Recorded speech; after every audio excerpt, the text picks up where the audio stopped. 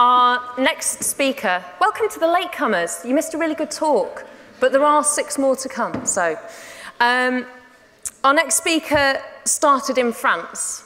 He took 11 months to travel 32,000 miles, circumnavigating the planet.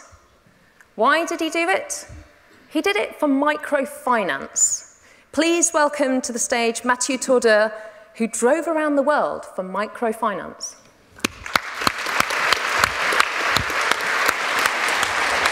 Well done.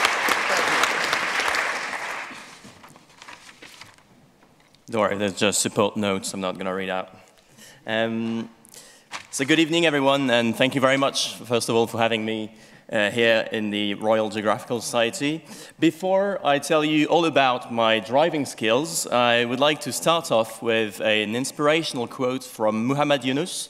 Muhammad Yunus was the 2006 Nobel Peace Prize recipient for his works on microfinance. In my experience, poor people are the world's greatest entrepreneurs. Every day, they must innovate in order to survive. They remain poor because they do not have the opportunities to turn their creativity into sustainable income. And this quote stayed in my mind for a bit of time, and it inspired me to go on an adventure, to go meet these people, to try to support them and try to unleash this potential he's talking about. So after my second year at university in 2013, I took a gap year and I embarked in an 11-month journey around the world with my childhood friend Nicholas here. And after some common travel together, we both knew we wanted to travel with a purpose and be self-sufficient in terms of transportation. So what we did is that we opted for the most ridiculous French car we could think of, a 30-year-old Renault 4. But the French like to call it the 4L, so I will say 4L sometimes. And we decided to support poverty alleviation through microfinance. So I'm not an economist, I am not a microfinance specialist, so we've teamed up with world-class microfinance organizations based in France called Babylone and Entrepreneurs du Monde. We've managed to fundraise £20,000 through private and public institutions, and we've redistributed that money under the form of microcredits to people excluded from the formal financial sector. Then our partners would put us in contact with microfinance institutions based abroad in Asia, in Africa, in Central and South America, as well as in Africa. So there we were. Our goal was to drive all around the world and to meet these people we would have supported with microcredits and to share their stories. Now, it is a hard task for me to speak of such a life-changing trip in only 10 minutes. But what I will do for the next 7 minutes is to tell you a few stories. And the first story happens in India. After just 8,000 miles through Europe, Turkey, and Iran, the car started, unfortunately, to show signs of wear and tear. And you need to know that Nicholas and I are both rubbish at fixing cars. But clearly, when you hold a piece of your suspensions in your hand, you know something is wrong. And for some inexplicable reasons, you will see that my friend is smiling, which is very weird. But this time, the rear suspensions of our mighty 4L had unfortunately snapped. And that happened in the outskirts of Kolkata in India. So quickly, we've managed to find a workshop, and the chief mechanic told us they would be done in 2 hours. But we were a bit suspicious, and we were right to be, because this 2 hours wait transformed into a 4-hour wait, then an 8-hour wait, and we ended up sleeping the night there in the waiting room of the garage. But the next day, the suspensions were sort of fixed, and we had a few surprises on our way to Kolkata. The first one was when my friend Nicholas tried to fill up the tank of the car, and all the fuel splashed on his shoes because the fuel pipe had been broken. But more interestingly, when we've cleaned up the interior of the car, I found a metallic part under the front passenger seat, and this metallic part was part of the suspensions. So there you go. Always check that your mechanic is not hiding parts of your car under your seats that he has no idea how to put back together. India was also the country where we started our microfinance operations. And you need to know that microfinance, first of all, is not charity. The micro-entrepreneurs are charged an interest rate, but that interest rate is solely used to cover the running costs of the microfinance institutions. They are not used for profit.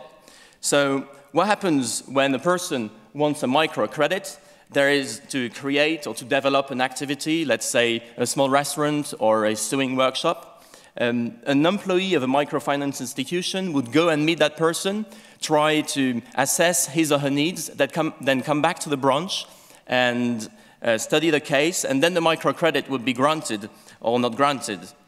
But it doesn't stop there, and that is why the work of the social microfinance institutions is truly remarkable, because the micro-entrepreneurs have to understand how to make the best out of their microcredit, and to do so, they provide compulsory trainings. And these trainings, they take the form of role plays or little games, and they are very effective.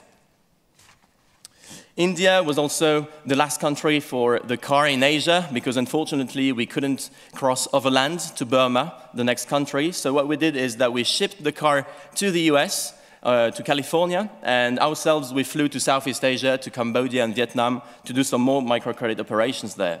6 weeks later, we were reunited with our car, showing off in front of the Golden Gate Bridge, ready to drive south through Mexico, Central and South America, all the way down to Rio de Janeiro in Brazil. And by this stage of the trip, I had a fair bit amount of experience in driving in different countries, but Bolivia was like nothing else. We've deliberately spent 3 days in the Salar de Uyuni, a gigantic salt flat, and the driving experience there was actually a bit like sailing, because to go from point A to point B, we would use a compass and try to stick to the course if we did not want to drive in circles. And there was no sense of perspective, nor landmarks. So the experience was really amazing. And at night, the sky would be so clear that we would be gazing at the stars and the Milky Way as long as we could cope with the cold. Because when I took that picture, it was minus 15 degrees, and Nicholas was casually lying in the tent, as you can see. To get out of South America, we've managed to board on a massive cargo ship with our car, and it was a luxurious ship, as you can see. There was no windows, but still, there was a little swimming pool attached at the back of the boat. And we would spend most of the days just gazing, looking at the sea, sometimes with the GNT in hand, trying to spot other ships with binoculars, and we would definitely see seagulls and flying fishes. We once even saw a floating piano, which was interesting, but with no players attached, I'm afraid. And then 2 weeks later, after crossing the Atlantic, we've eventually disembarked in Dakar, in Senegal, in West Africa. And that was the last leg of our journey. For the first time, we would be heading back up north to Europe. And on our way, we've met with this man, Amafou, in Morocco. And a few years back, this man was working in the carpentry, but he was making little profit. So what he did is that he came close to a microfinance institution in Morocco and got a €500 loan over a period of 12 months. He used that money to rent a workshop of his own and started to work for himself. And now he's doing very well. He has an interesting commercial business strategy that pays off. He collects catalogs from IKEA and tries to reproduce the exact same furniture. But his customers love it, and he does well. And when we left him in July 2014, he told us that he was about to employ an apprentice. So the question you might be asking yourself now is, does microcredit actually work then? And the answer is that there is a vast amount of microfinance institutions around the world, and that they do not work all the same, that is for sure. But believe me, when the micro-entrepreneurs are accompanied in the credit process, then the reimbursement rate comes close to 99%.